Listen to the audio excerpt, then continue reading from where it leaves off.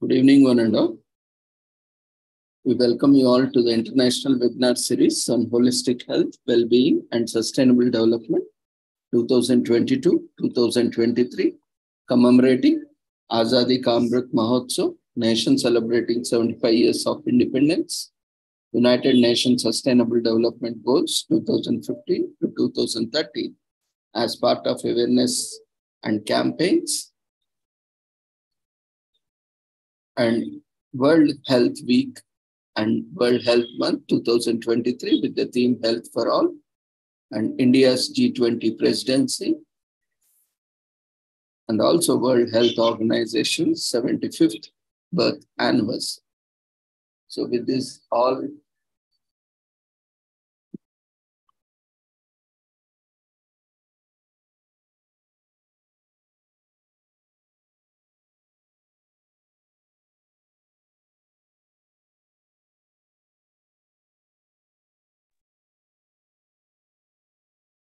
in collaboration with Sri Holistic Health Foundation India and Sri Research Institute Center for Art, Sciences and Wellbeing. Before we start our sessions, let's take the blessings of Almighty.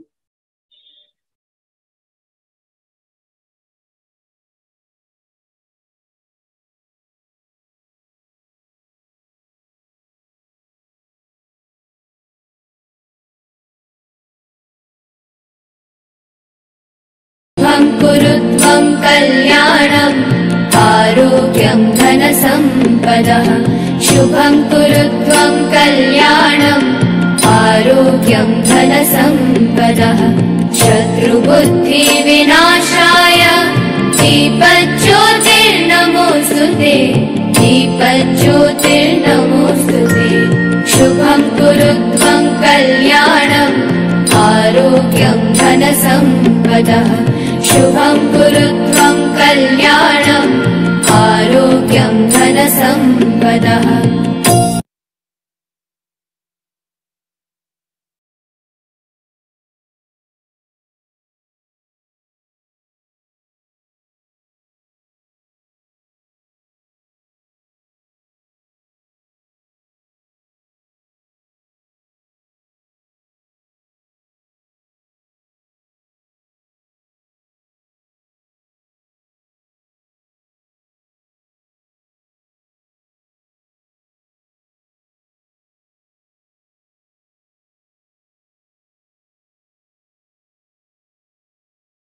With the blessings of Almighty, we shall continue with today's commemorations. Today,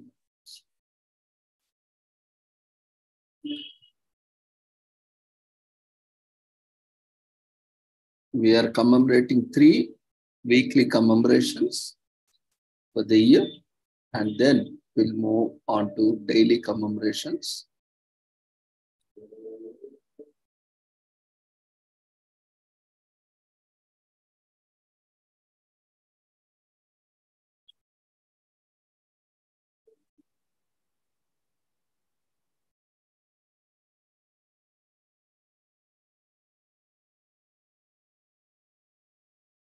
This week is commemorated as Intergenerational Week in UK.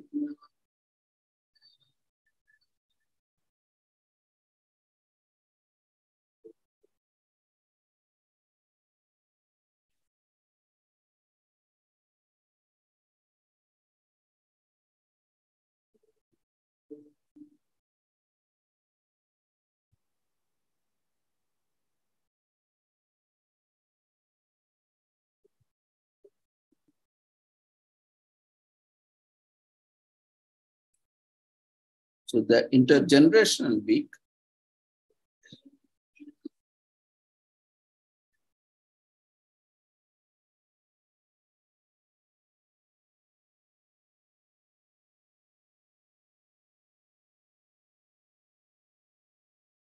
was started as an online campaign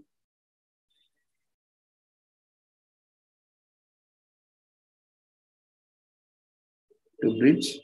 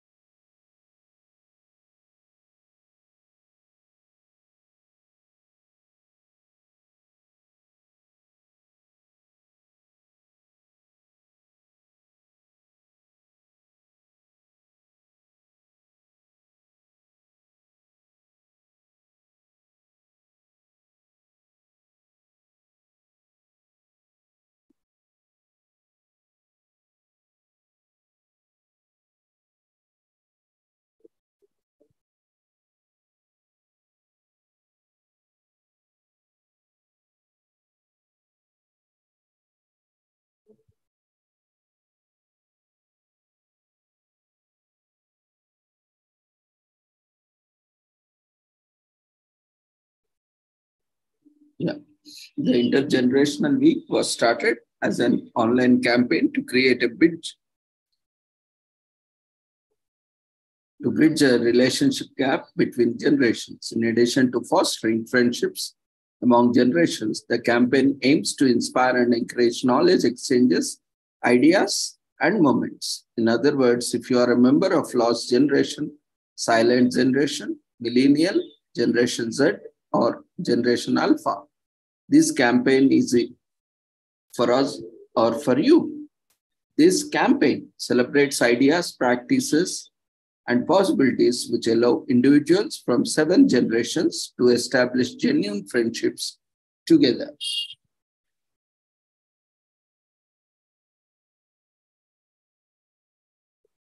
So it began in 2020, founded by Monica Trust in a non-profit organization in the UK. This was a charity organization based in Bristol, United Kingdom, founded by 1925 by the Wills family. So it devotes time and assistance to the residents of its community, and its launched first successful intergenerational campaign from March 2020, 23rd to 29th. Generations Working Together, a Scotland Centre dedicated to supporting intergenerational projects, served as an intergenerational campaign's flagship organization in 2021. The GWT collaborated with a similar group in Northern Ireland, the Care's family in England, and Bridging Generations in Wales. The second campaign was held during the second week of March. The campaign took place from 8 to 14, 2021. The second campaign has over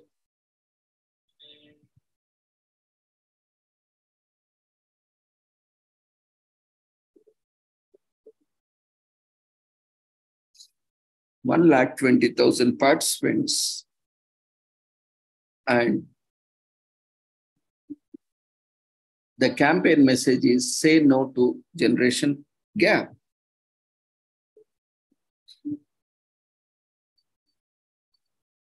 The organizations behind this generation week or intergenerational week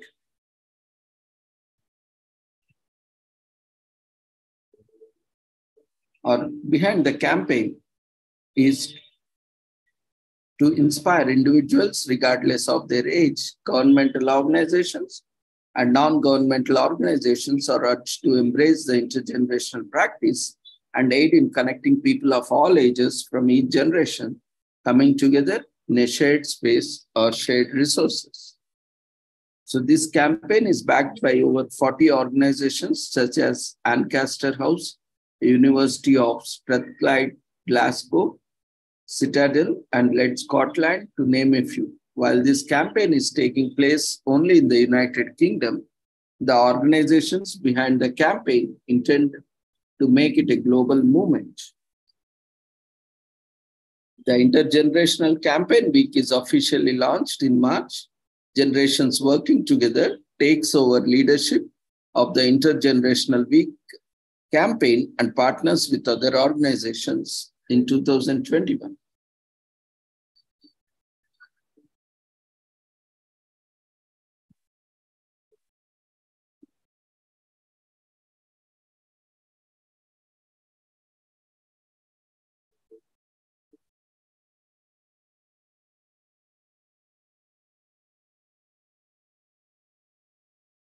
The Intergenerational Week campaign gains over 398 participants in online events with over 3,24,350 views and over 9,600 social media engagements. The British Broadcasting Company covers the Intergenerational Campaign Week in 2021, and the Intergenerational Campaign Week is set to go global in 2022. Intergenerational Week is a campaign week celebrated across the United Kingdom and is an event by a charity organization, non-profit organizations, which also runs a retirement village for the elderly.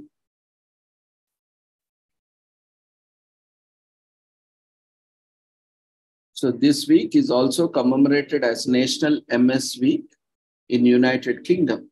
MS Awareness Week is observed annually on the date decided upon the National MS Society. MS stands for multiple sclerosis. So it's all about raising awareness for the most common immune disorder affecting mankind, multiple sclerosis. The condition affects millions of people worldwide and has been amongst us for over a century. The National MS Society established this week not only to help raise awareness of the condition, but also to provide resources to those affected by it. During this week, millions of people joined several talks, events,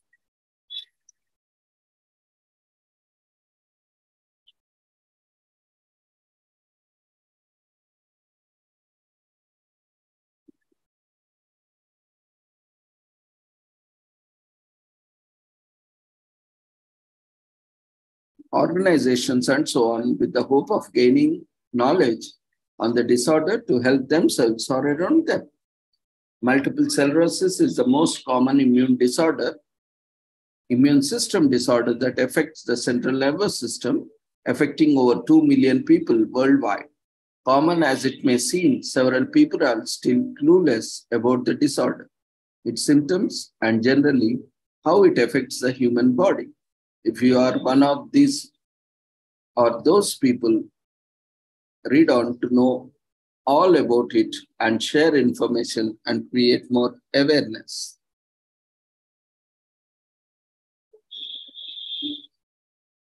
So multiple sclerosis is a demyelinating disease that affects the brain and spinal cord due to damages to the insulation covers.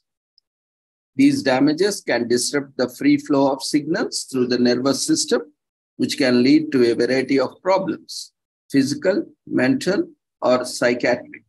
MS can occur in isolated attacks or can build into progressive forms. Some symptoms of this condition may include partial blindness, sensation, and coordination issues, and weakening of the muscles. The condition was first officially diagnosed as a distinct disease by a French neurologist in the late 1800s. And since the 20th century, there has been a deal of progress in the diagnosis and treatment of MS. Although there is no certain cause for the treatment of MS, diagnosed individuals may undergo physical and occupational therapy to improve motor function. There are also medications and certain alternative treatments that help to improve function after an attack and to prevent new attacks. The National MS Society created MS Awareness Week to raise awareness for this condition, as well as give affected individuals the platform to tell their stories. They hold different events to promote the cause and is observed annually on a week that is determined by the organization.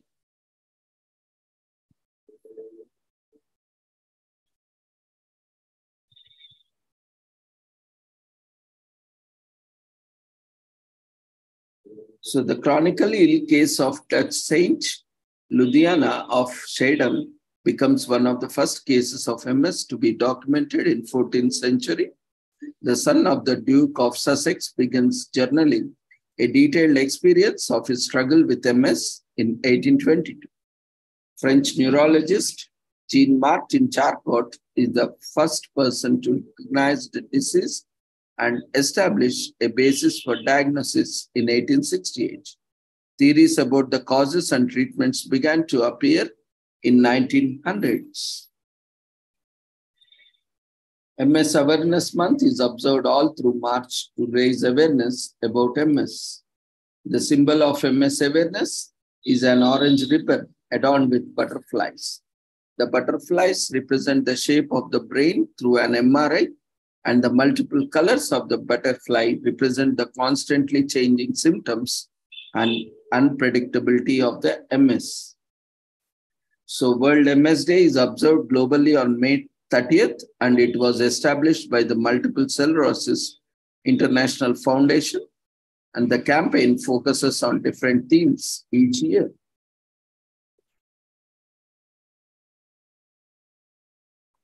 So research shows that vitamin D helps lower the risk of MS as well as to reduce relapses in affected individuals. According to the NINDS, National Institute of Neurological Disorders and Stroke, there are twice as many young women affected by MS than men. The symptoms of MS vary and often overlap with other conditions, making it difficult to diagnose. A lot of immune responses shut down during pregnancy, which leads to an improvement in MS systems. Only 15% of the people with MS have a family history of it, and it's not all that hereditary. This week is all about raising awareness of all things concerning multiple sclerosis. This helps educate people on this condition, and it also allows them to understand how to handle individuals affected by it. And it also allows those affected to tell their stories, and also it provides support for those affected by the condition. This is done through research documents, support groups, and also online support. And also sheds light on all possible ways these support systems can be reached.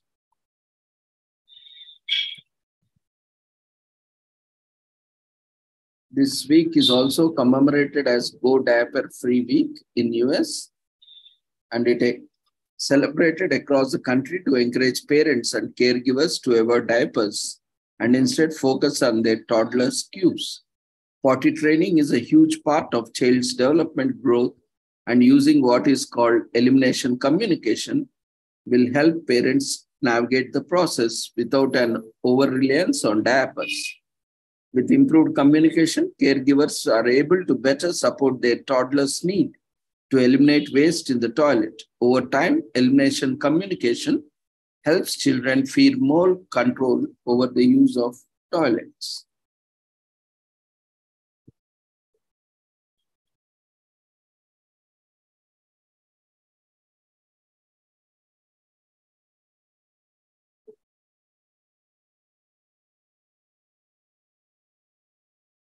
So this week basically is based on the principle of elimination communication. This encourages parents and caregivers to focus on their babies and their overall timing, signs, and signals that they need to urinate or go to potty. The intention is that over time, parents will be able to anticipate their baby's needs to eliminate waste and get their babies to an appropriate place on time. An important part of easy elimination communication is that it lets children get into toilet training at a very early age. It also cuts out the part of toilet training which forces children to hold on to their waste and the possible health complications of that. Elimination communication is also called infant potty training or natural infant hygiene. This practice is gaining popularity because it is a gentle way of helping children with their potty training without forcing them in any way. Most parents who use elimination communication still use diapers, but only as a backup for busy or difficult days rather than full-time usage. And Go Diaper Free Week was started to support parents and caregivers who want to practice elimination communication by giving them resources and a support network, rather than leaving parents to try and fumble their way through the process. This week gives parents to access to different levels of elimination communication and the methods to practice. It also offers follow-up support for the parents who find the things have gone awry. So Laurie Buckey writes about the concept of elimination communication in her book, Conscious Toilet Training in 1979. The NATEC publishes a convenient pamphlet called Elimination Timing in 1994. Ingrid Boer offers extensively to elimination communication in this book, encouraging caregivers to avoid diapers, the book on Going Diaper Free in 2001. Andrea Olson practices easy and starts Go Diaper Free Week to encourage other parents in 2011. So communicate with your baby, encourage them to eliminate before going to bed, and then ensure toilet is accessible for your baby at night.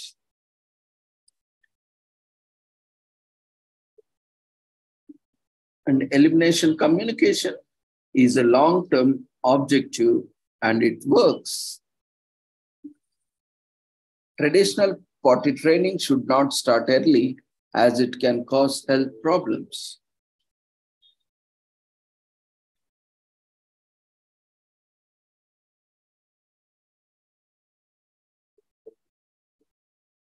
The first step to trying, especially this is, invest in, actually in India, we have, a different kind of practice that is followed and they naturally come, get trained.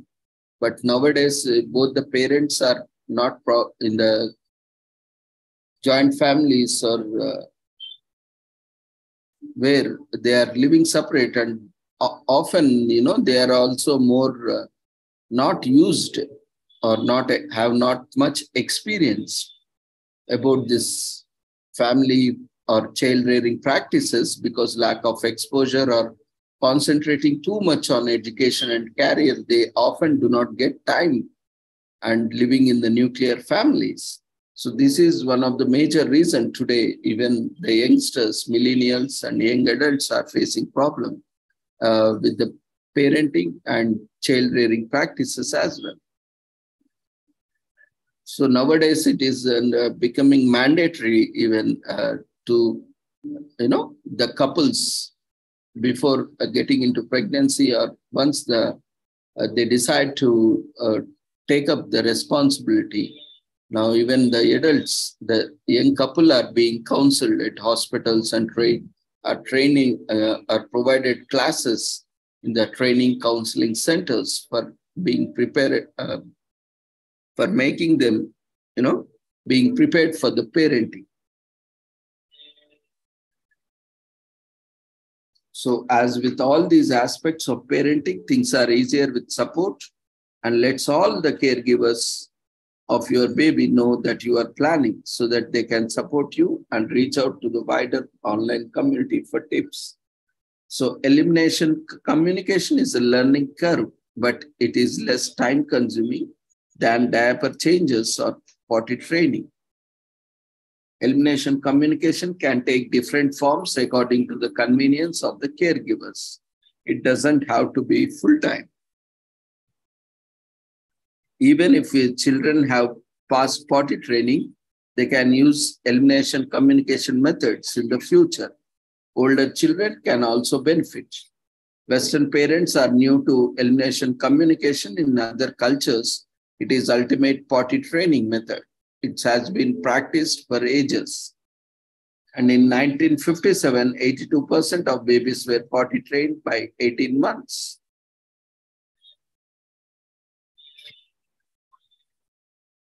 So we want to try elimination communication because it feels less forceful than traditional potty training in the West, and we want to practice early potty training and empower our babies to be independent and also reduce responsibilities on the parents or caregivers. Elimination communication looks daunting, and We love the idea of the week to trying out with the support from other parents and caregivers and experts. So single-use diapers especially result in lot of waste generation and causes a huge pollution, and also causes lot of sanitation and health hygiene issues. So we want to reduce consumption, and elimination communication helps us gently do that.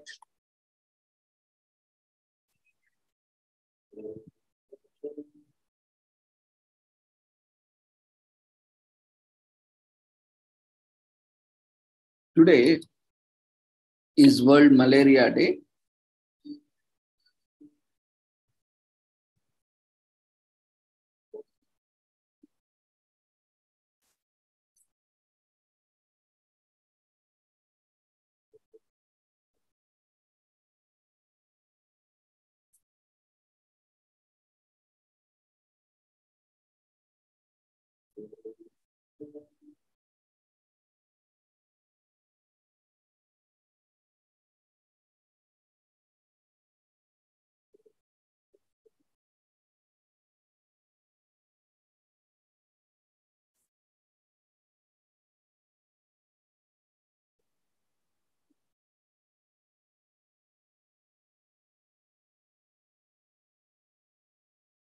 And today is also commemorated as World Penguin Day.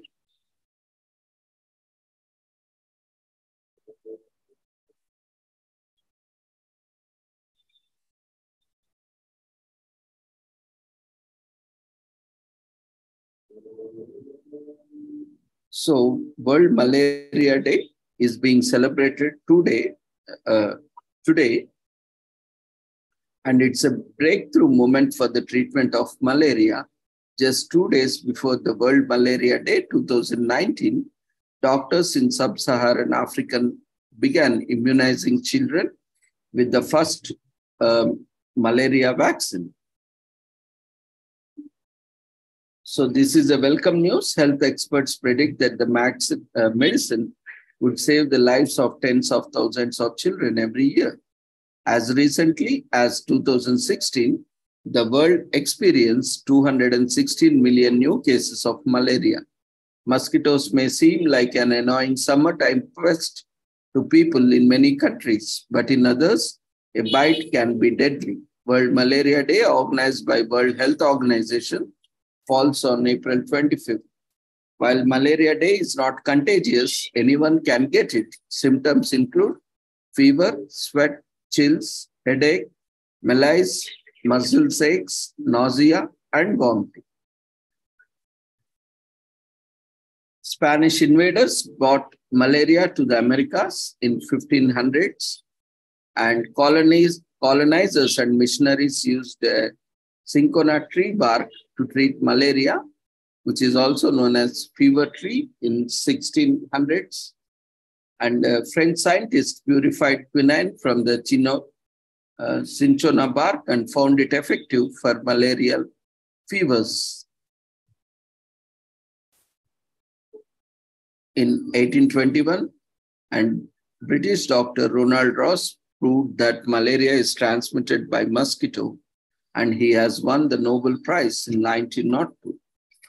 So malaria was largely eradicated in the West due to DDT. Eradication followed in many countries across the globe since 1940s to 1970s. And the day provides education and information about malaria on a global scale. In May 2007, World Malaria Day is established. So education is the key. So keep sharing the information which will raise awareness about this deadly but avoidable disease.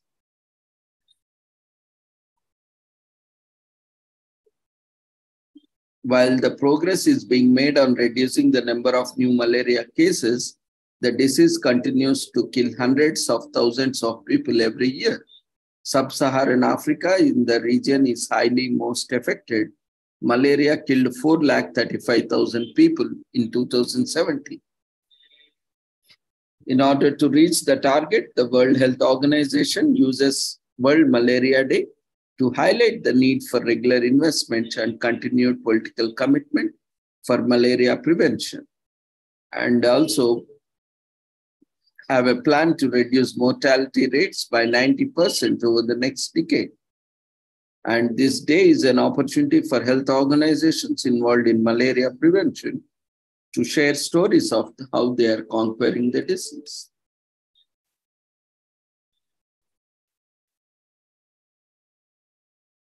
Today is also commemorated as World Penguin Day in US.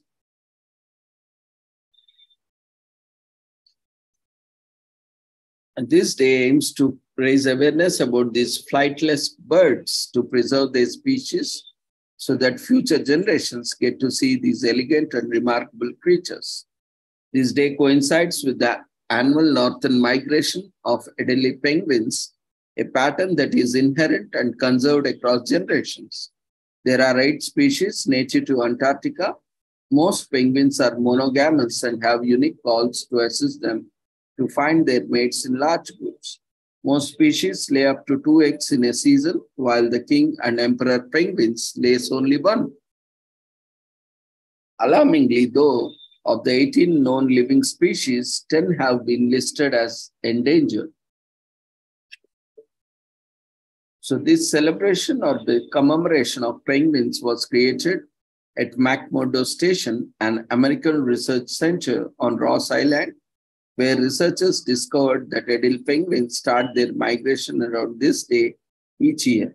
So began World Penguin Day as to commemorate the event and raise awareness about these creatures. This day encourages people to learn more about penguins, the dangers they encounter, their environment, and their contribution to the environment. Penguins differ considerably in size from large emperor penguin, reaching heights of over 3 feet and 7 inches, to the little blue penguin, which is about 13 inches tall. Historically, giant species of penguins existed that grew almost 6 feet high and weighed over 176 pounds. Penguins are highly adaptive to aquatic life. With their wings that have evolved into flippers and their excellent swimming abilities, where species like the emperor penguin can reach deep depths of 1,800 feet. Penguins are disguised to protect themselves against predators from above and below. Their glossy feathers hold air in them and helps to both keep them warm and help them stay afloat.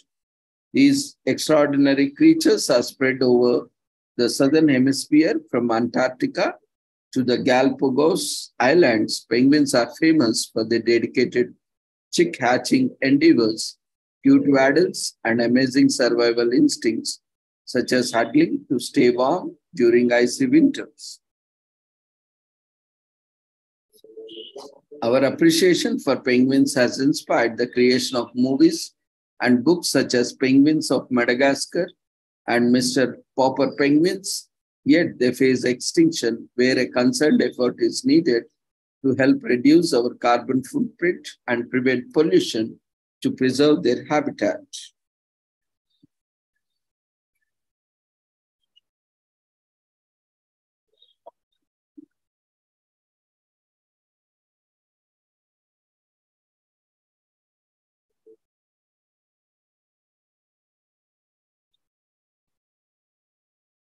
So National Penguin Day starts in 1972 when Jerry Wallace marked the start of the migration of the adult penguin on his wife's calendar in 1972.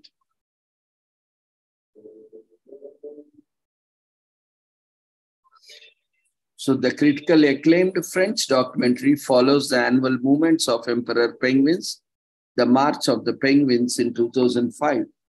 Researchers estimate that by 2100, at least 2/3 of the emperor penguins colonies will have dramatically declined.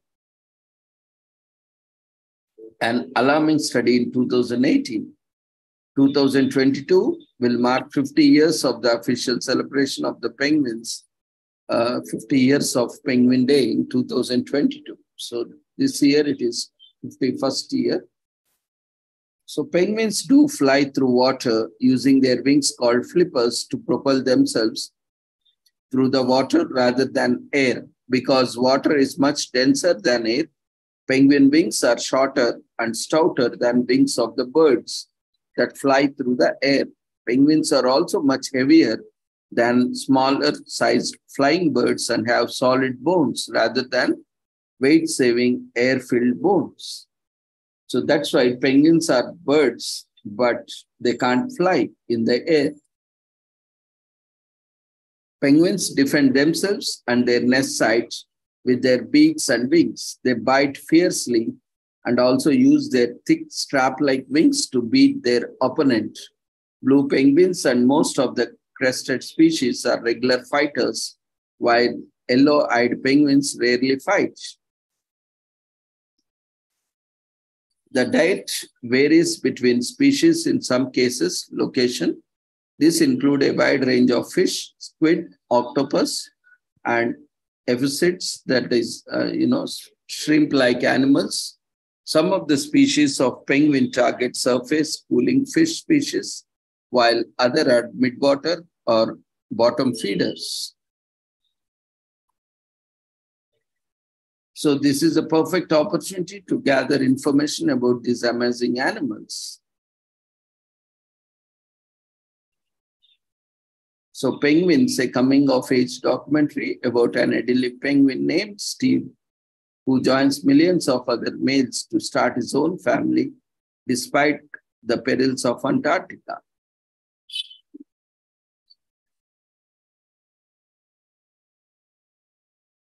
So penguins are gifted divers. King penguins can dive down to 1,125 feet,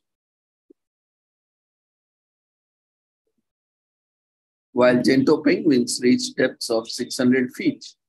Penguins digest their food very quickly, which is why they frequently have to poo every 20 minutes. The black and white color of the penguins provides camouflage so that they can't be seen by predators above and below them. Their counter shading protects them from predators.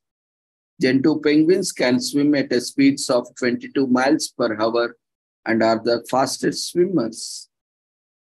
The oldest penguin fossils are millions of years old, so penguins have existed since antiquity. Penguins aren't only visually appealing, but are most skilled birds in the animal kingdom. They are capable of holding their breath underwater for 20 minutes and can swim around 5 minutes faster than an Olympic swimmer. Penguins are birds, although aquatic and flightless. They live in southern hemisphere, gracing their habitat with their beauty. World Penguin Day is dedicated to these exceptional creatures, and they are unique.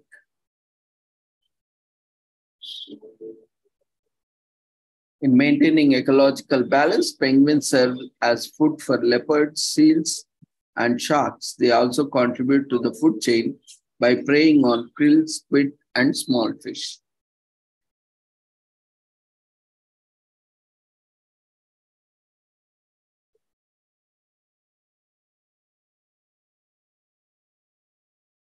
Today is also a day commemorated for International Noise Awareness Day.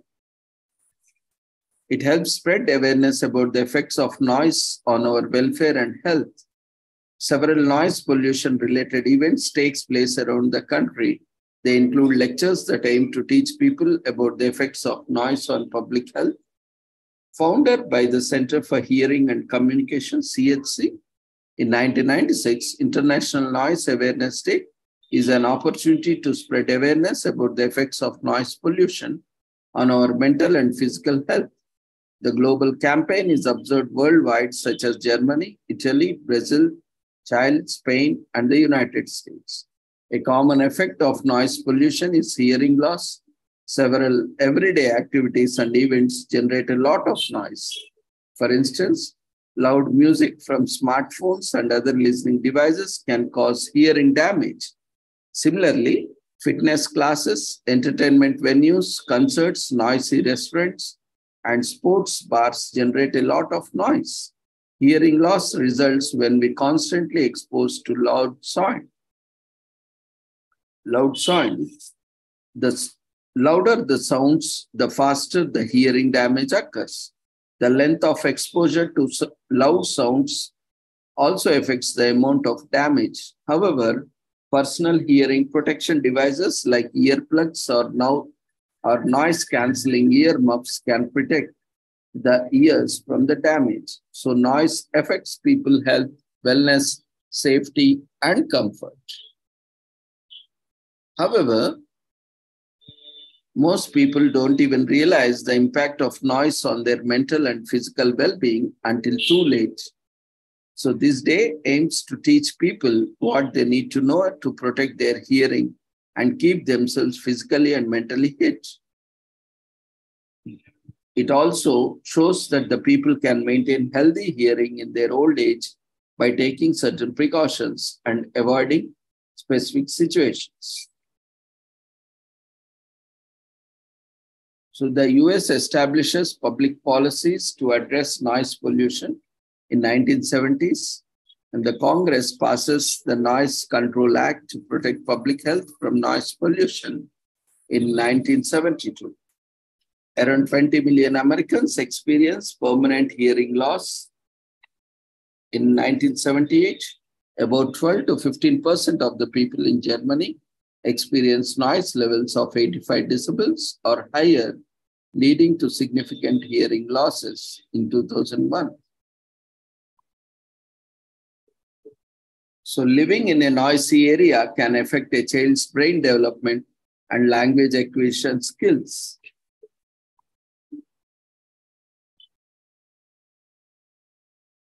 People have won many lawsuits over noise pollution. However, it is not a crime. Noise pollution can lead to both episodic tension headaches and chronic headaches. So we are carried away while listening to music. It is important to remember, protect the health of your ears by lowering the volume. You don't need to go loud to get into the rhythm. You can celebrate this holiday or commemoration by avoiding activities where you can contribute to noise pollution. This can include shouting or honking. In the US, about 48 million people experience noise-induced hearing loss. Hearing loss currently has no cure. It can only be managed. Many Americans have reported a loss of hearing due to diabetes or cancer.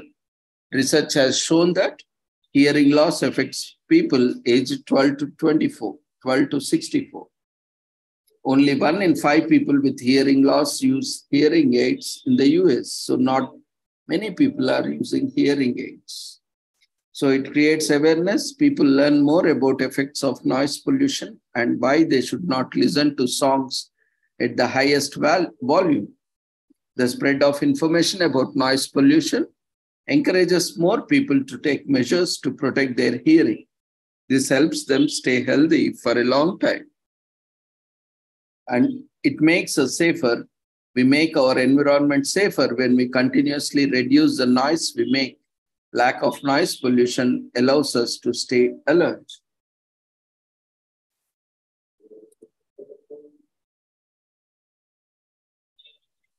So this day is also commemorated as International Financial Independence Awareness Day for workers to include plans for becoming financially independent in their careers. No one wants to pay bills with difficulties on retirement, but many are ignorant of how to go about it, avoiding that.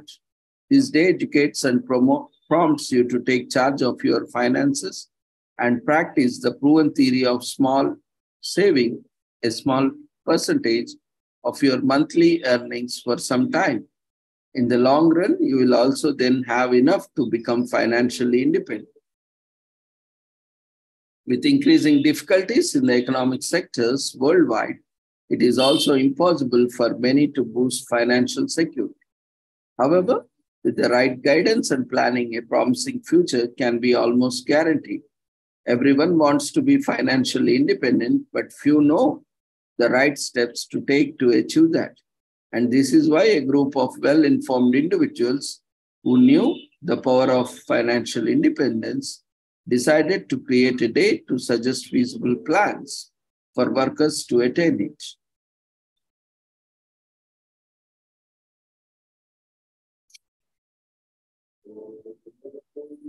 So this day, codified 425, began in 2019. It was primarily created to enjoin workers, especially those planning on retiring, to imbibe the 4% and 25 rules of gaining financial independence.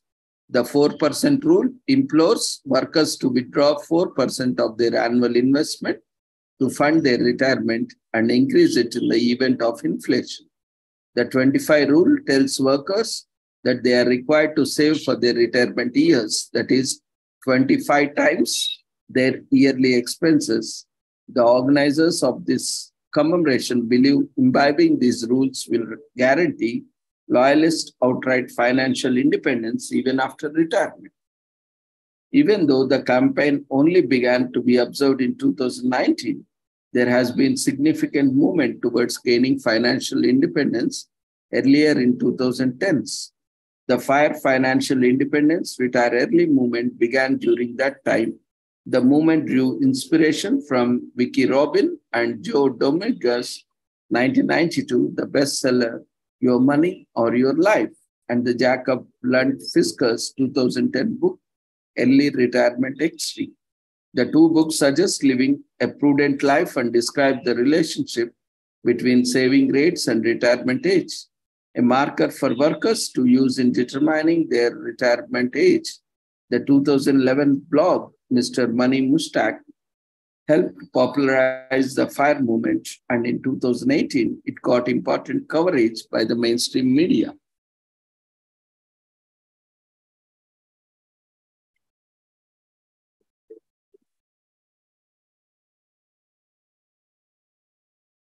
It is also important to be financially independent, to have control over the financial life. That is, to be able to cater one's needs even after retirement over some time is a worthwhile goal. Proposed by Senator Elizabeth Warren, the basic rule is to divide up an income after tax deductions and then allocate it as follows: 50% on needs, 30% on bonds, and putting away 20% to savings. According to the Federal Reserve data, the average amount of retirement savings for 65 to 74-year-olds is over $4,26,000. So everything is achievable if honest intentions are made. So commemorate this day by making an intention to imbibe the 425 method of financial independence. So make a strong resolution to be firm in abiding by the plans you make on the day. When determination meets good intention, success becomes the word. Now that you have learned about financial independence, and celebrate the rest of the day by informing close ones about it.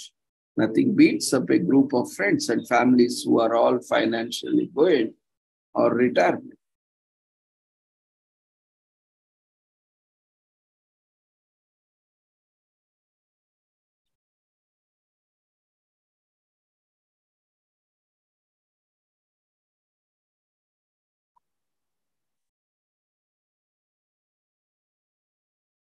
Those who have not registered for today's webinar can register. You can find the link in the chat box.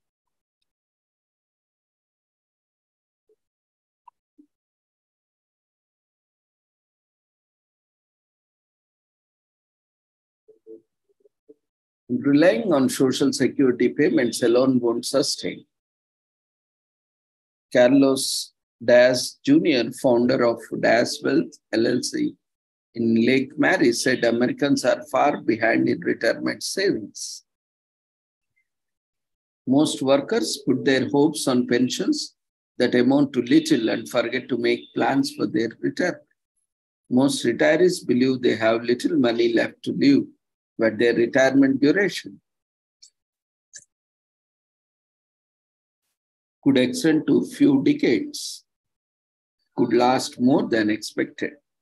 Retirement plans are best if done for a long retirement time, as life expectancy has significantly increased. One of the main reasons on these days, it teaches us to be financial disciplined, such as we can say this is for this and this is for that, and still say this goes to the piggy bank. Work on your financial discipline starting from today. Most people are scared of retirement. With the awareness this day brings, we get learn ways by which to conquer the major fear factor that drives retirement phobia. Putting the 425 plan preached on the day into action ensures we are all less dependent on government aid and close relatives after retirement. Independence is what we should strive for.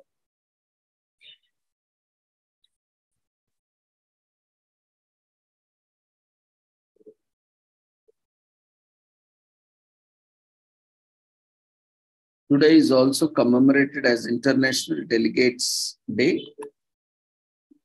It recognizes delegates who are a key part of United Nations. Without them, the UN wouldn't exist. As representatives of their governments, UN delegates are committed to the spirit of multilateralism. They all work together under the United Nations to help solve problems worldwide.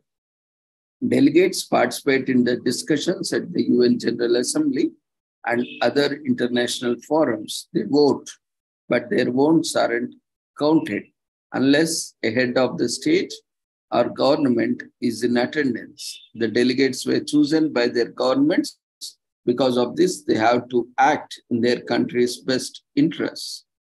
Delegates from different nations exchange their views and ideas at the United Nations. When high-ranking politicians are not present, the delegates speak and vote on behalf of their country at the UN General Assembly and at other gatherings where Security Council is represented. The delegates represent their countries. They are not self-appointed, so they tend to support the political interests of the governments who sent them. Delegates from 50 countries came together in San Francisco on April 25th, 1945. After the devastation of World War II, they aimed to set up an organization that would promote peace and impose rules on the post-war world. More than 850 delegates attended the conference, which lasted for 2 months, determined to set up an organization that would preserve peace and help build people a better world. Representatives of more than 80% of the world population, people from every religion and continent, gathered. On June 26, 1945, 2 months after the first meeting, the 50 countries signed the United Nations Charter.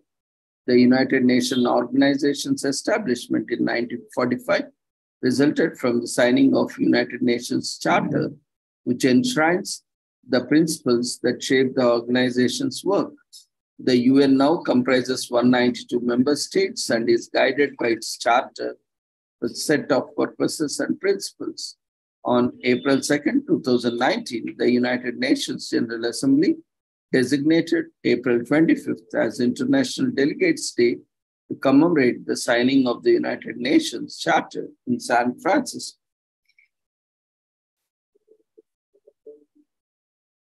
The first step is convincing your country that it needs a youth representative at UN General Assembly. Once your country establishes a position for a youth representative, it will have to initiate the selection process, and you can also become a youth delegate. So the General Assembly coordinates the work of the United Nations, discussing problems and solutions to global issues, is the largest body of the United Nations. The United Nations Chief Administrative Officer is the Secretary General, currently Antonio Guterres of Portugal, who controls the United Nations. United Nations has 6 official languages. The languages are Arabic, Chinese, English, French, Russian, and Spanish. The site separates stories by world regions, topics, and timelines and has its own news site. There are 36 agencies and programs in the United Nations, the sum of which is known as UN Family, and has 36 specialized agencies, programs, and partnerships. The emblem consists of 2 olive branches, which signify peace, and map of the world, which signifies the organization commitment to the world peace.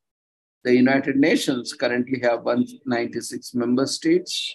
The only 4 countries that are not UN members are Kosovo, Palestine, Taiwan, and Vatican City. It appreciates delegates, their efforts, and their hard work to make their world better. So it is a special day to commemorate, celebrate achievements of those who have contributed to the advancement of the society. It's a time when we can pause and reflect on how far we have come as a species and what our future holds. So delegates play an important role in ensuring that the needs of their constituents are met.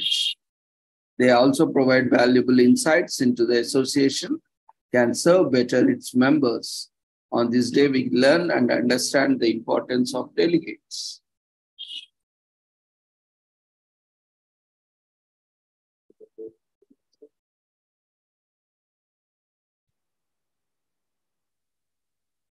Today is also commemorated as National Drug Take Back Day, which is sponsored by Drug Enforcement Agency and is commemorated in US. Its goal is to keep public aware of the dangers of prescription drug use and misuse. Many Americans don't know how to safely dispose of prescription drugs that have been sitting in the medicine cabinet past their prime. Using these expired drugs or using someone else is dangerous and puts both the public and environment at risk.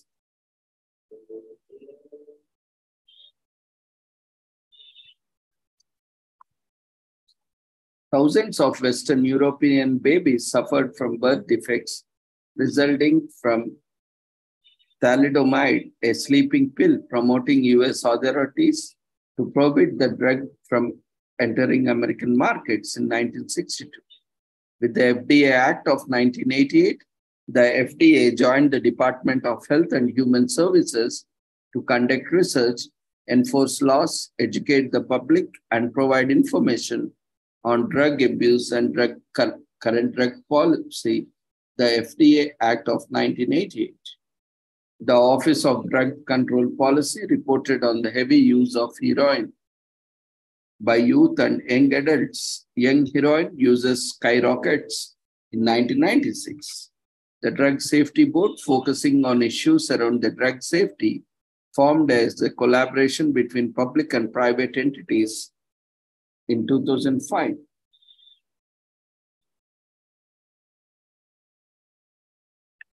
So more people die from prescription drug abuse than traffic accidents, according to the Centers for Disease Control, CDC.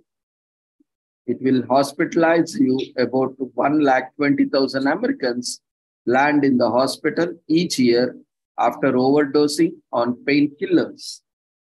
American rural areas suffer from the highest loss of life due to prescription painkiller overdoses. Legally prescribed painkillers pills are now the #1 cause of the fatal overdoses, according to CDC. A whooping 70% of the teens who abuse prescription drugs include lots of reasons for doing so, including the need to relax and peer pressure. Amazingly, some teens don't even know they have started abusing the drugs in the first place. So National Drug Take Back Day occurs every 6 months. The DEA started this campaign so that public world understand how important it is for prescription drugs to be disposed of safely. That way they won't fall into the wrong hands. Illegal drugs and paraphernalia as well as inhalers and blood test strips aren't part of the campaign. When prescription drugs are disposed of improperly, it puts us all in harm's way. Never flush expired prescription drugs down the sink or toilet unless the label of bottle says so. Locate a DEA-approved location or do it safely yourself.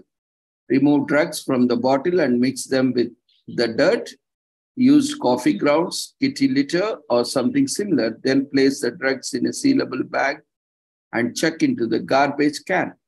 If you are still unsure, ask your friendly neighborhood pharmacist for advice. According to the 2015 National Survey on Drug Use and Health, over 6.4 billion Americans abused controlled prescription drugs. Many of these drugs were snatched from a friend or family member's medicine cabinet. The DEA considers medications that fall into wrong hands a safety and environmental issue affecting all of us. That's why National Drug Take Back urges the proper disposal of prescription drugs and hopefully saves lives.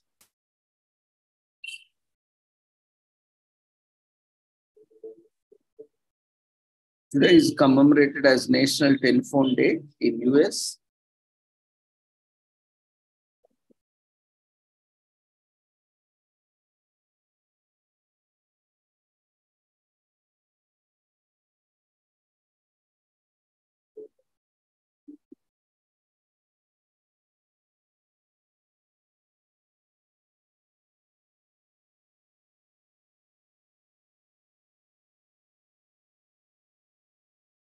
Today is also commemorated as National DNA Day. Scientists, biologists, and genetics enthusiasts come together to observe National DNA Day, celebrating the discovery and research into DNA and the scientific advancements that help make progress possible. Organized annually by the Human Genome Research Institute, National DNA Day encourages people to learn more about the science that makes them genetically unique. On April 25th, 1953, molecular biologist James Davy Watson's academic paper presenting DNA's double helix structure, which he co-authored with British molecular biologists Francis Crick and Maureen Wilkins, was published in the scientific journal Nature. 9 years later, the three scientists were awarded the Nobel Prize in Physiology or Medicine for unearthing the molecular structure of nucleic acids and its importance for genetic information transfer in living beings. On April 14, 2003, the Human Genome Project, an international scientific research project with the goal of determining the base pairs that make up human DNA and identifying all genes of the human genome, was declared complete. The project lasted for 13 years, finishing 2 years ahead of schedule, and was publicly funded by the US government.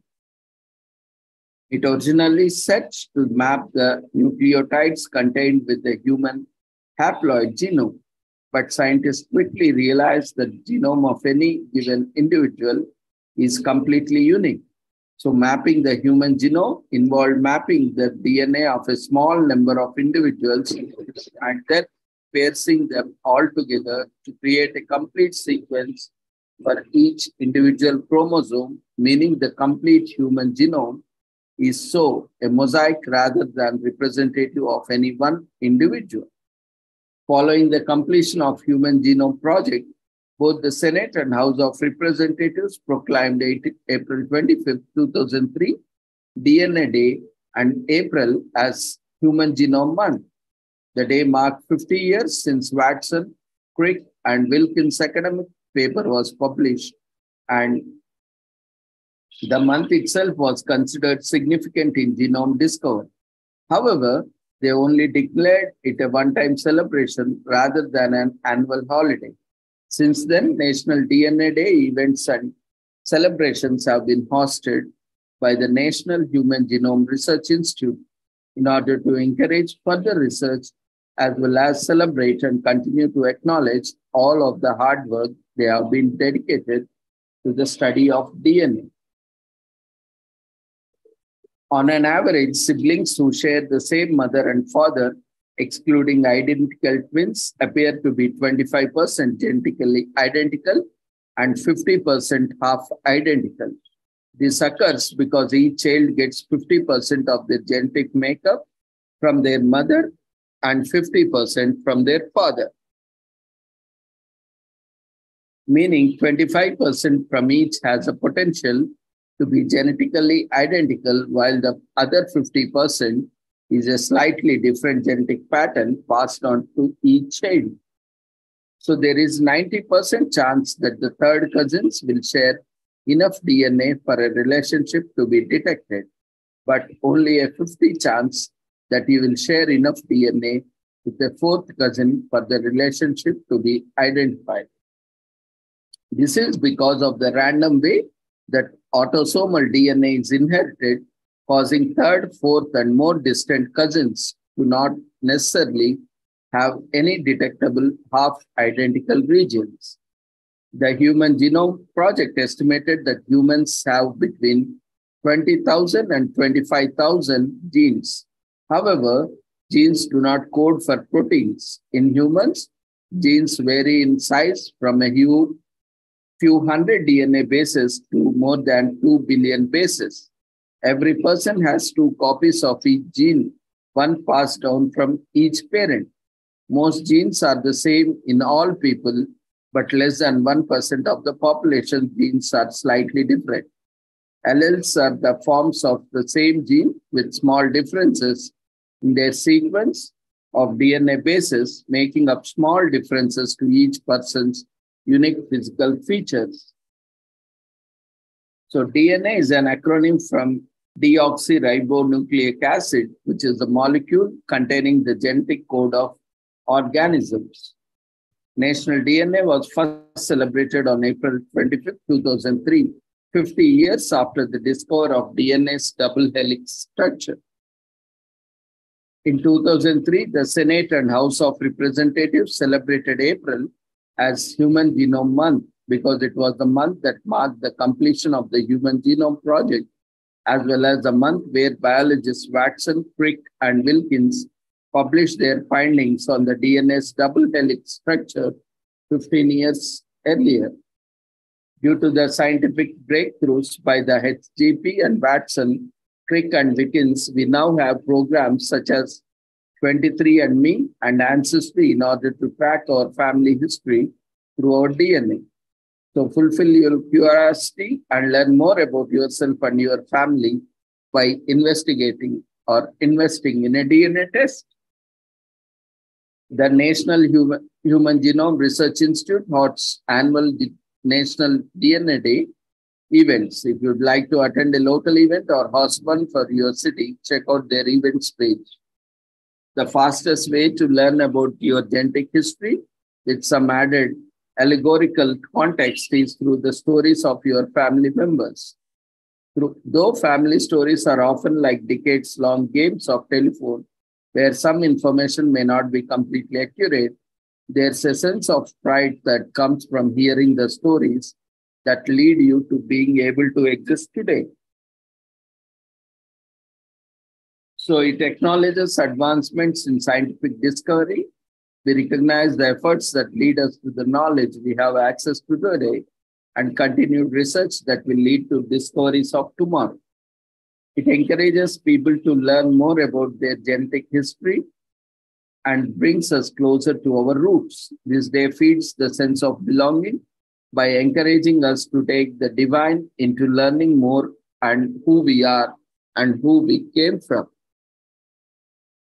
From genetic history to gene editing, there's a lot to learn when it comes to the structure and function of genomes. The public is encouraged to access any and all available information to learn more about their genetic makeup and the molecular biology of all living things.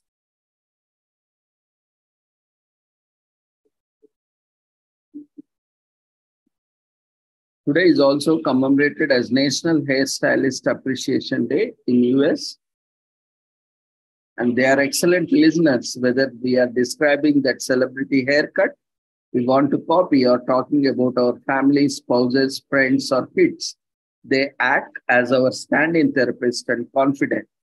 They are artists, perfectionists, color chemists, angle mathematicians, supportive therapists, and more have influence on how we feel about ourselves and how we view others.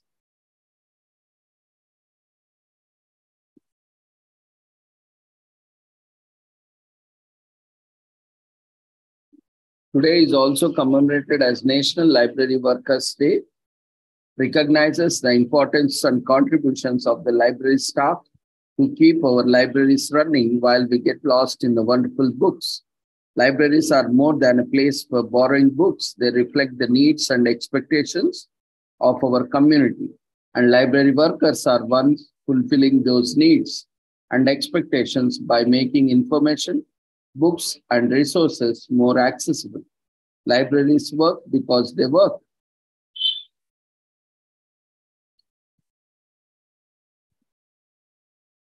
Today's public libraries are an important part of the community. They provide books from all over the world and basically every topic imaginable. Librarians are the ones responsible for maintaining this catalog of history. They are masters of research who foster creativity and knowledge. But owing to the global economic fluctuation, their salaries have shrunk to such a level, it has now becoming difficult for their careers to remain feasible.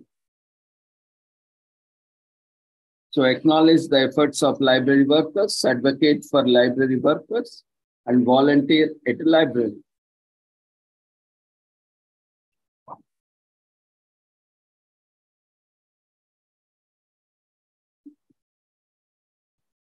Today is also Parental Alienation Awareness Day.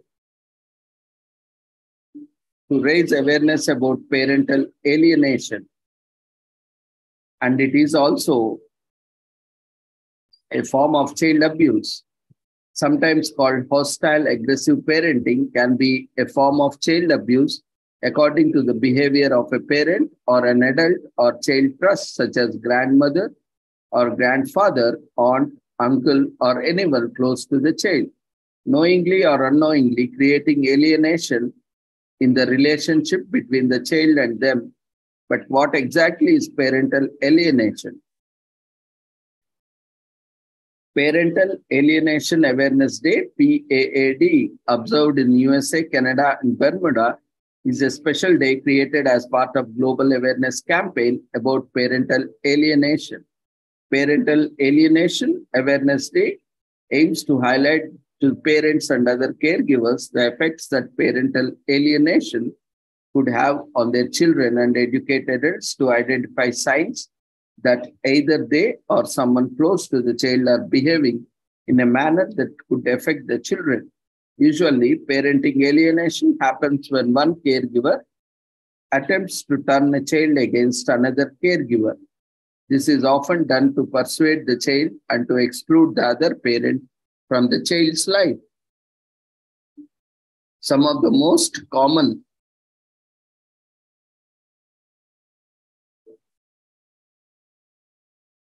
types of behavior displayed by the parents include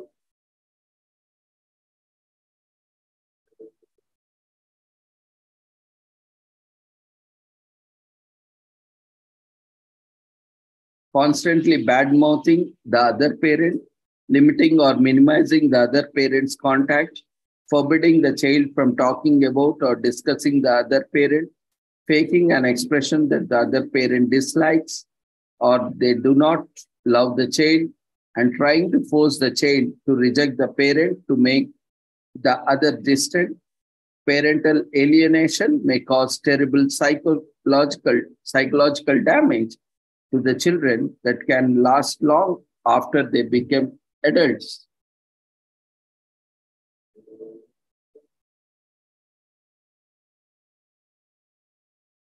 So the term parental alienation is coined by psychiatrist Richard Gardner in 1980s. Sarvemo establishes Parental Alienation Awareness Day in Canada in 2005. Due to marketing reasons, the initial date of PAAD is changed to April 25 in 2006. People across the globe became aware of the parental alienation and its effects in 2020s. So you can reconnect with an alienated child. You can start by refraining from putting the child amid conflict. You should also refrain from trying to blame the alienating parent, turn enemies into allies. And child can recover from parental alienation. It is all about resorting relationship for the benefit of the family as a whole. Both the targeted parent and the children can recover from the effects of parental alienation.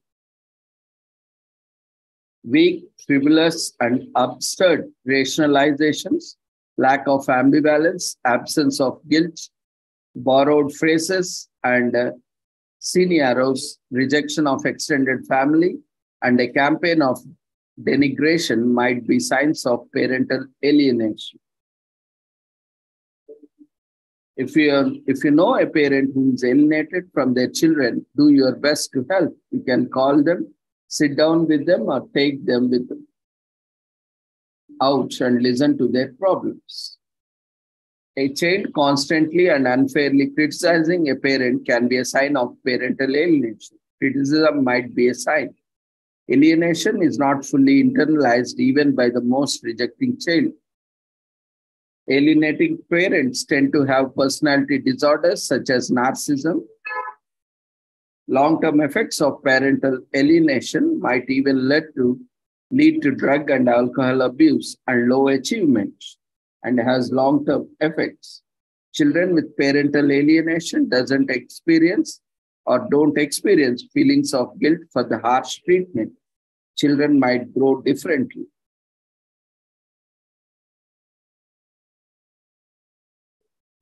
This day is all about letting the world know about the pressing problem and is extremely harmful to the child's emotional and mental health. We raise awareness about these ill effects on parents and potentially save the world and save the child. Although all of us have soft spot in our hearts for children, most of the time we don't take any action because we have no clue about how to help them. So this day enables us to help them and gets involved. So today is also commemorated as National Plumbers Day. Since it is a basic necessity, access to water is very important. And water is one thing that everyone needs. So this day is to spread awareness about benefits of the safe and quality plumbing.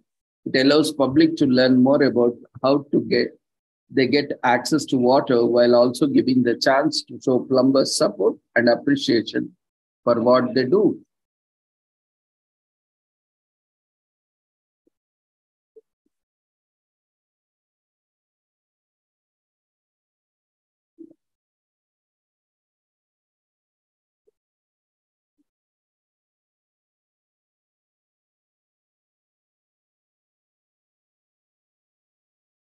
Today is also commemorated as School Bus Drivers Day in US. Originated in California, created the day to draw up special public attention to the school bus drivers in California for their enduring and exceptional contributors to the students. And to spread after being established in the state to become a commemorated caution. Children were transported to and from school in horse-drawn carriages in 20th century.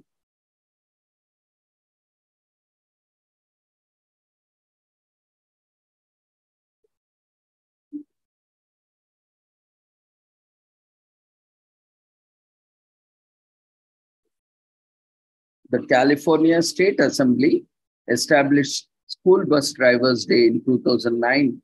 It is a well-deserved tribute to all the men and women who devote their lives to ensuring that children go to school every day while remaining patient, helpful, and upbeat throughout.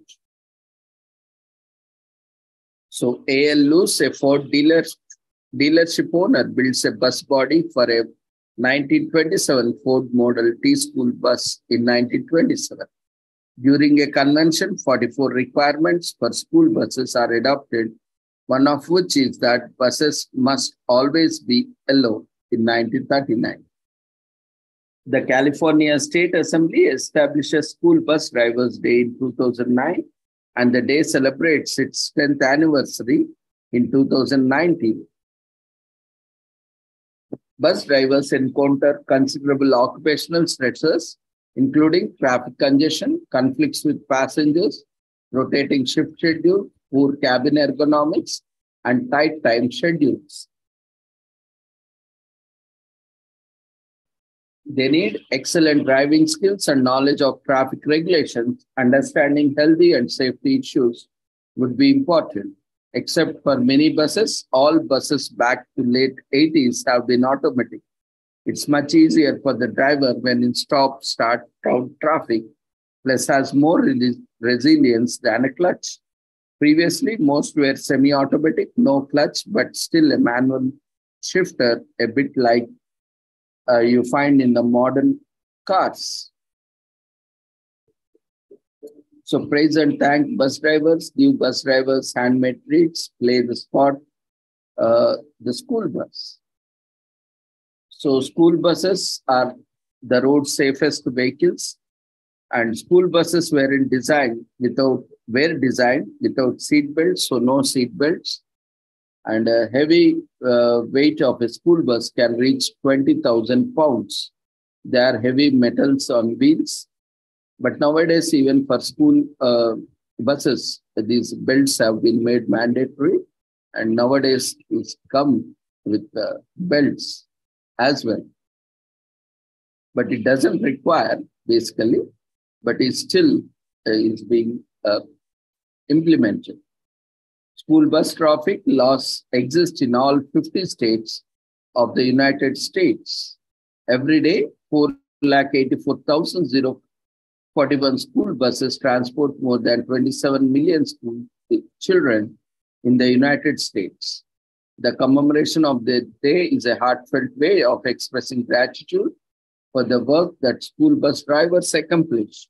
One is getting kids to and from school safely on time.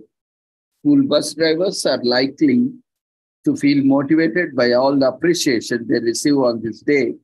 They will be even more motivated to do a good job if they know they are liked and valued. If you happen to be a school bus driver, there is no better way to honor your profession than today. Know how precious you are and how important your work is.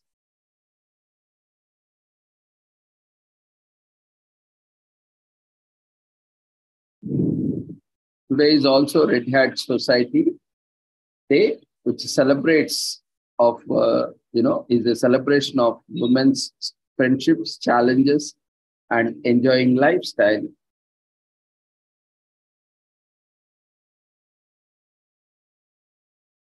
And today is also National Zucchini Bread Day, which takes the advantage of feasting opportunity. Today is also commemorated as National Mani-Pedi Day. It's all about taking care of our nails.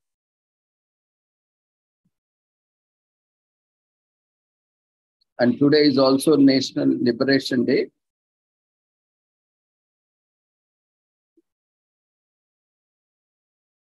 For Italy. And today is also commemorated as National Lingari Day, which is basically the best under decorative garments, which means it is a French word which means underwear. And the intention is to suggest that underwear is both sophisticated and attractive.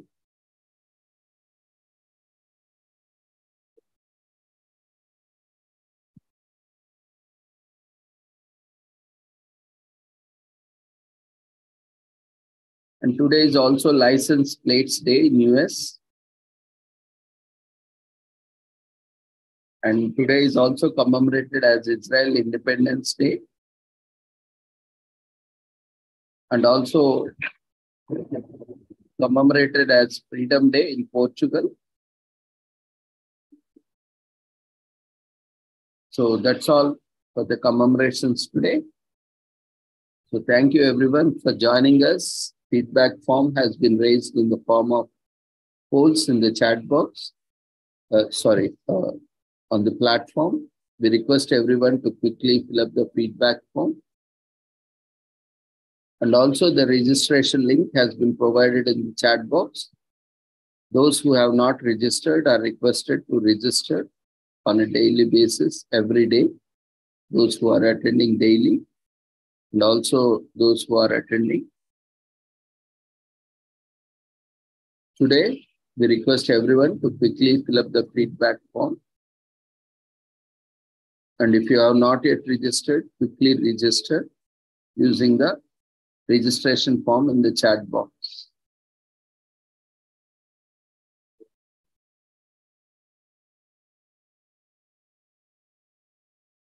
So those who are willing to present in the upcoming psychology conference, which is being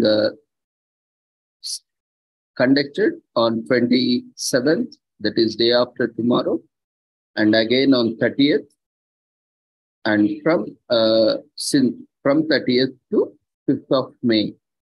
So it's a one-week international conference. You can present on any of these psychology-related themes, and also on health, well-being, and sustainable development, and how they are related to each other and how they impact each other. So kindly circulate. The flyers have been already circulated.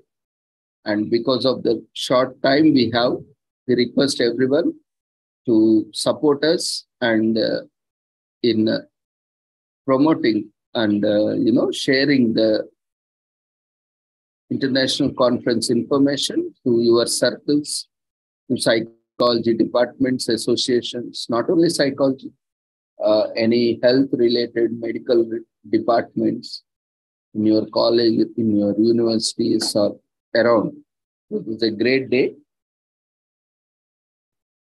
And it's a wonderful conference, international conference, 1 week. Daily from 5 p.m., we'll be having sessions. And on the first day, on 27th, and on the second day, on 30th, that is Thursday and Sunday. So Thursday, we will be having 3 conference sessions at 11 o'clock and 2 o'clock, where if you have any doubts, any clarifications, any help regarding conference, you can log in at 11 o'clock or 2 o'clock as per your convenience, and you can get your all queries clarified.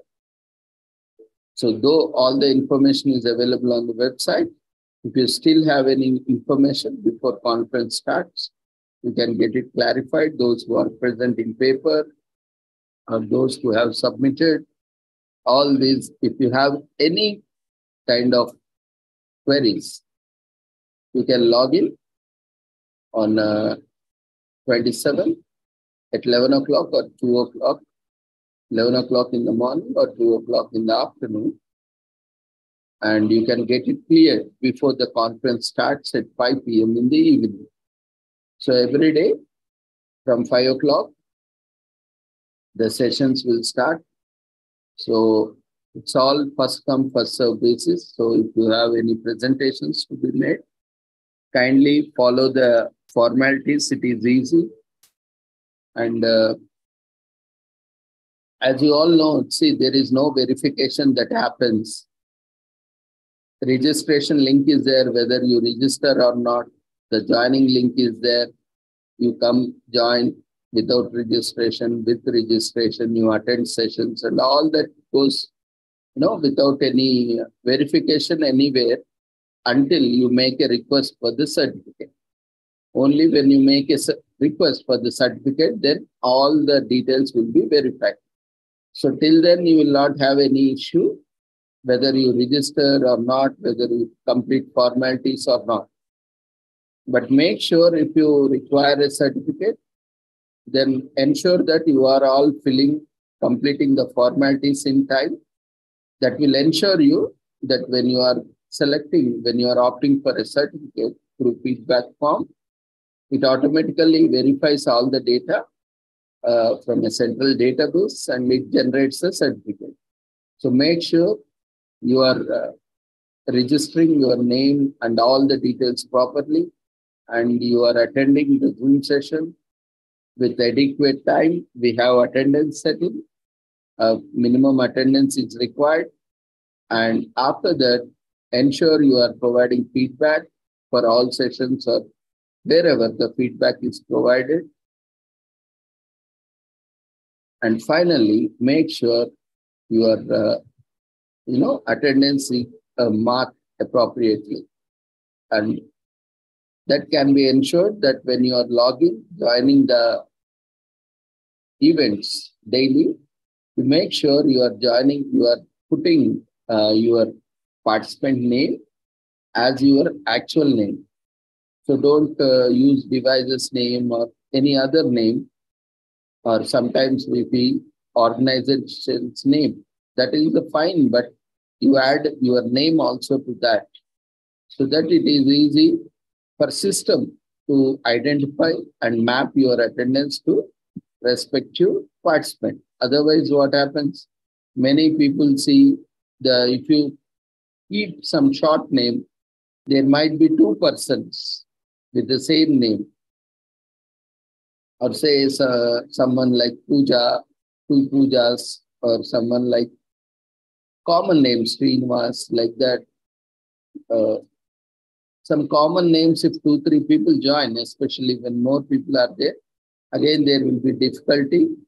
So make sure you rename yourself while entering the meeting so that it is useful to identify and automatically generate certificates. And those who have completed all the formalities because of these technical reasons, because the system is automatically verifying and generating, there is also always a possibility of human error where you have committed some mistake or missed something. So that will lead to an error with the system. So your certificate will not be generated. So in that case, again, the trouble comes here only. So you need to provide all the details. A format has been put on place where it is available on the website. You can easily access it. We have positioned in such a way that it is now the third link in the navigation menu. So you can use the format, copy the format and fill in all the details and then send it to the conference or whatever email ID at that time it was mentioned. So all this, increases our time and resources, wastes our time and resources, both yours as well as ours. And we don't know daily events are happening when we'll get time, because already we are overburdened with so many things. So it takes a lot of time, and whenever we get time, we generate. So there is no timeline for this. Whenever we get time, we generate. It can be in one day, it can be for 1 month, or it can be 2 to 3 months also. So we cannot assure you timeline. So make sure in the very first place itself, first, whenever you get any event information, you first register whether you attend or not. That is secondary. If you are assuming or if you are willing to present, you register for both if it is possible. Then if you are ready with your presentation, then you can send your presentation, because that all are not available in the registration form itself. You cannot attach your CV, you cannot attach your photo, you cannot attach your PPT. All that things are not available in the registration form. So you need to send it separately through email, And there is also a format. Don't just send PPT and say that you have. We should also know whose PPT is that. And so there is a format provided from which system automatically picks up the details. So use format. We request everyone to copy paste the format. Don't even type also. Again, you will do some errors like spacing or all these. You just simply copy the format and paste the format and just type wherever the details like name, date, a time of registrations, all these details, you type it and you can send it. So to avoid all these, generally what happens is every time whenever you ask for something, we need to check all these details. So it is like, now you can just imagine many people again, after seeing that, they come to me and ask, sir, it is very difficult to remember all these things. See, just imagine you are the person who are attending and you don't even remember, and you are the person you are presenting and you don't even remember when you are presented. So that creates, lot of pressure. And just remember, we are having daily events and we are having so many presentations and every day, and how we can remember. And we need to go through, okay, we do remember and we do note it and we do, verify. System, we have the system that takes the record of everything. But all is there, but all are time consuming. Who has the time to go do same thing again and again, again and again? And everyone doesn't send it all once. Daily 1%, 2%, 3% keep asking that, this. So it's, huge waste of time and resources. And again, you blame the organizers. There is no point in that. Because we have all the records, we can show that it is only your mistake because of which you lost your opportunity to gain certificate. We have all the records, we can show. And there is a proper way, channel to communicate. You post somewhere in some group or some social media platform, and again, when we are posting something, you comment, I did not receive certificate. Is that the way to post? There is a way to ask. There, how we will identify you, how we will answer you. So there is a way to always, because you have made mistake, you did not get your certificate. That means you did not understand instructions properly. You have committed some mistake somewhere. We are there to help you, but you should have patience in the very first place. And as long as you are waiting, you need to be respectful. If you do not respect, you will also be not respected. Again, don't get annoyed if we behave the same way as you are behaving. So again, these all things have to be kept very important. We all are human beings. We need to do. That's why we have a quality principle approach. Do it right first time. Otherwise, we'll keep. Instead of, contacting us so many times after you have realized, prevention is always better than cure. You can prevent all these just by following instructions. Simply register before attending only or immediately after you join. Anyway, we are sharing, or if we forget to share also, we can just put a message, share registration link, we'll be sharing, so that you can immediately register and that will be done. It doesn't take even 2-3 minutes also. So whenever there is a poll launched, you just fill up the poll and keep attending. That's all. Very simple task, Register, attend, provide feedback wherever it is raised, and get your certificate. In this small system, you are complicating so much. Every time, see, very small registration was there initially. But now, because you are also troubling us, And we need to remember all these details. We need to verify. Now we are slowly putting that burden to you only. Now what you have to remember all those things. You have to send all those details.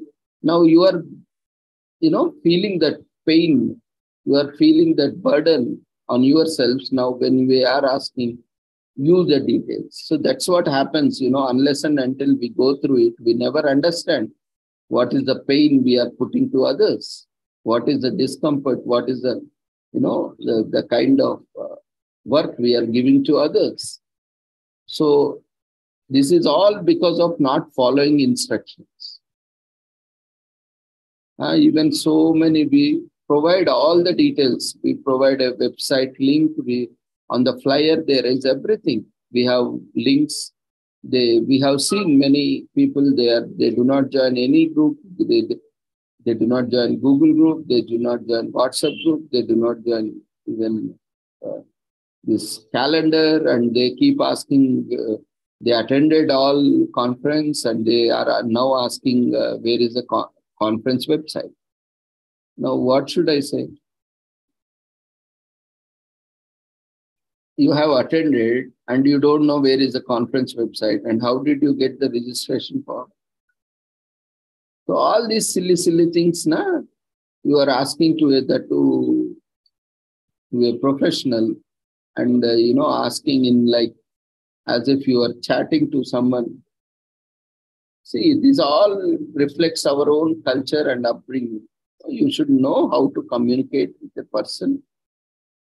And this all reflects upon ourselves only.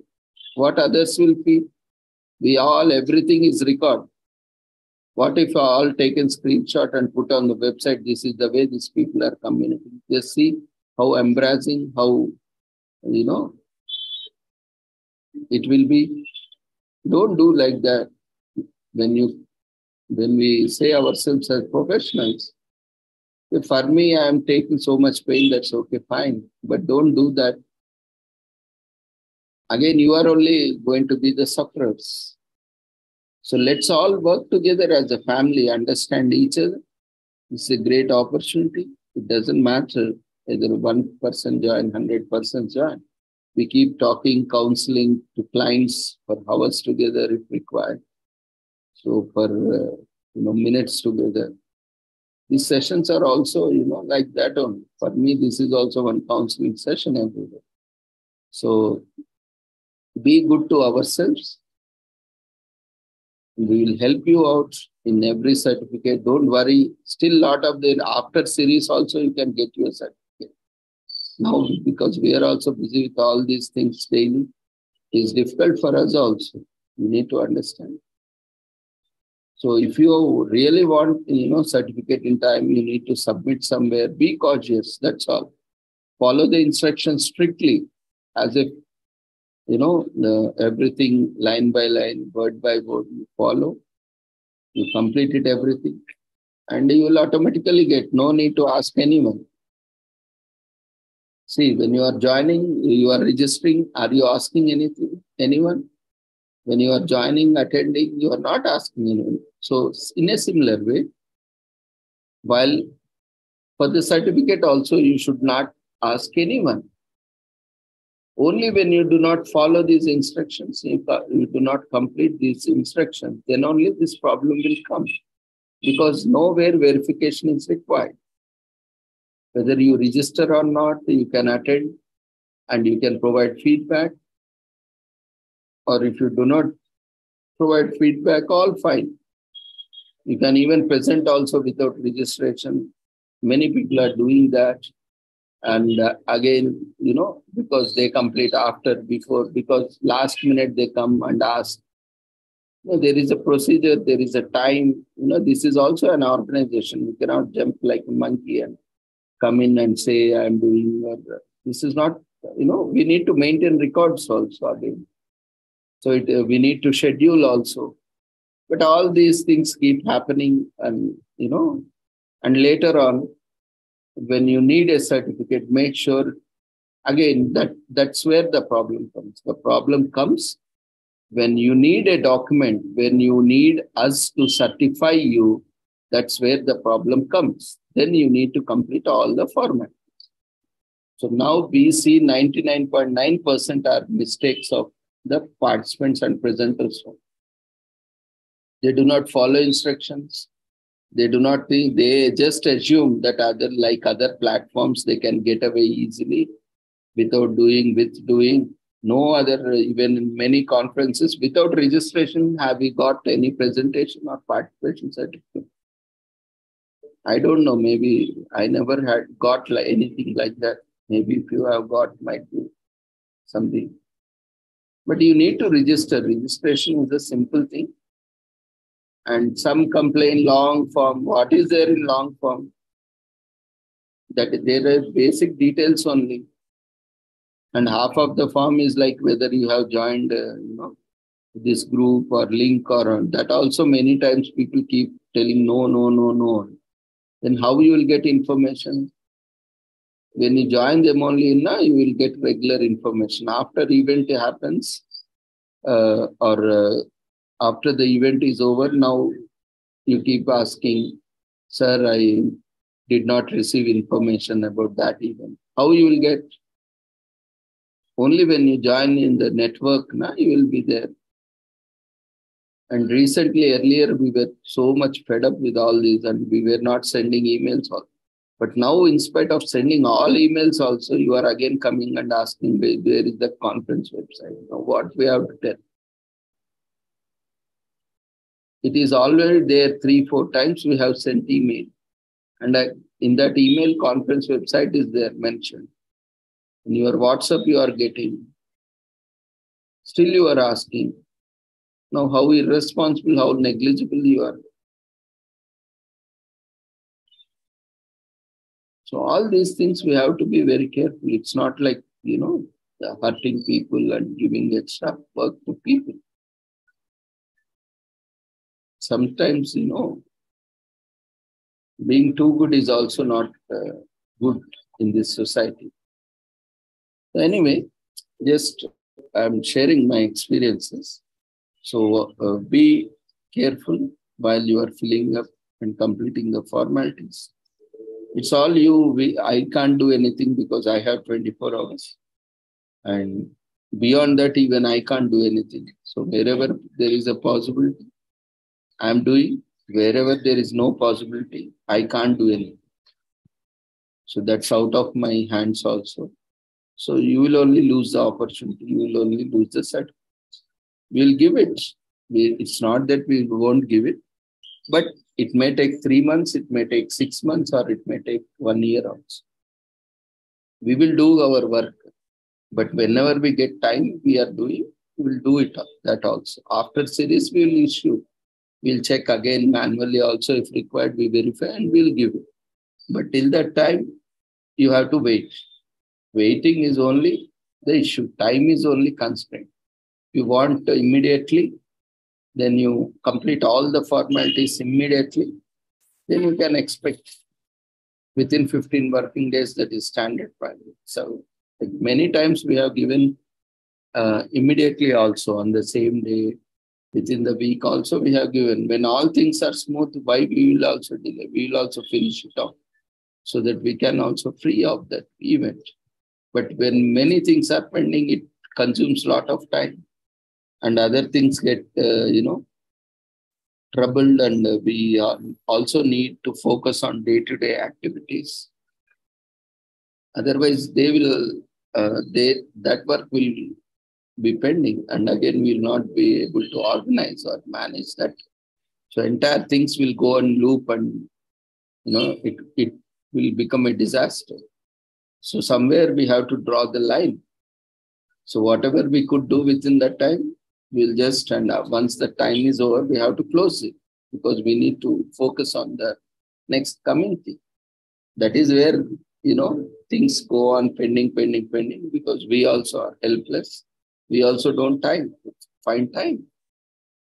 Because like you, we also have all the work, and then taking out time is not so easy.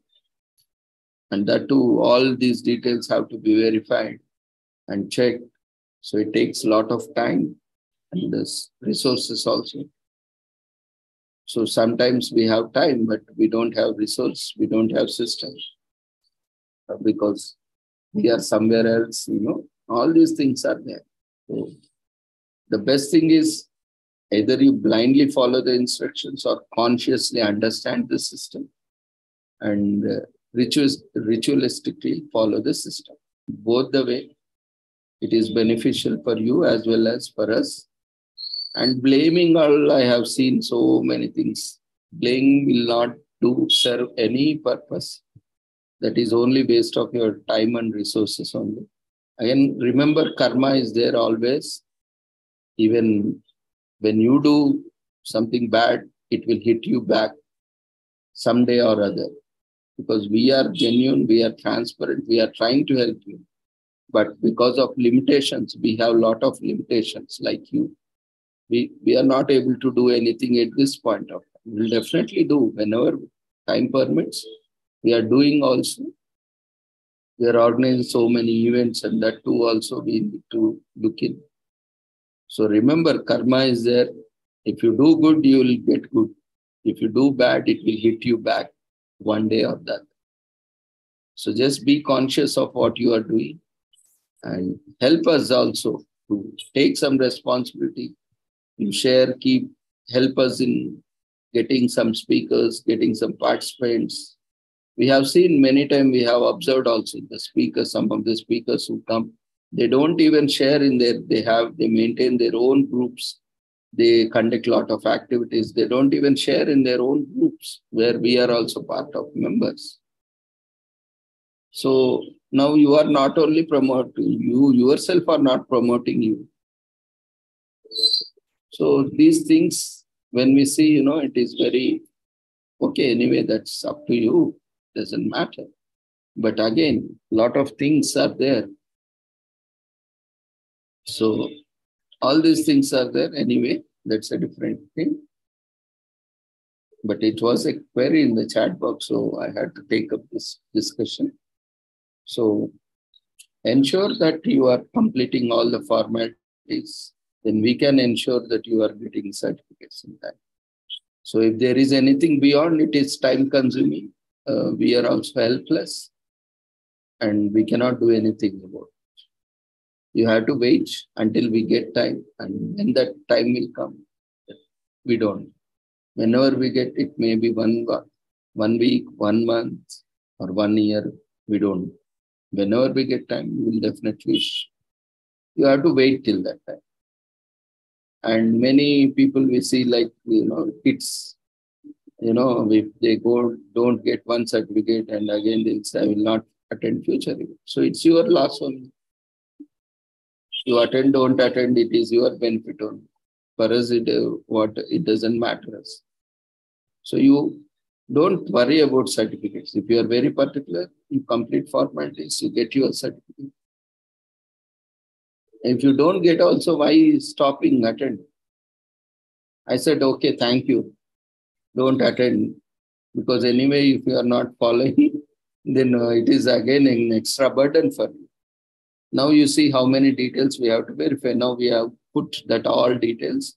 Now you only send all your details, then that will simplify our process. So now we are sharing our burden with you. Whenever you do some mistake, take some accountability, take some responsibility and send us all the details and we will check. So it will save some time. If all the details are correct, you will get certificate. Otherwise, you will not get it. That's as simple as. So these things are there. So now I am also sharing the burden also to you. So thank you, everyone. So keep attending. All this we have to share. Otherwise, how you will also know what is happening and how difficult it is to manage and other things. Don't take it otherwise. But there are some good, loyal, those who are regularly attending. And they also need to know, because when some others say, we know we have all the records, we can show them. Whenever it is their mistake only, because everything is there in the system. What is there to hide? Only when they don't have patience or when they don't have this, They just keep blaming the organizers or blaming the system and all. We have all the records. We'll show, pick up, and we'll share the screen and show where the mistake they did. Okay, thank you, everyone. See you all tomorrow. Take care. Good night.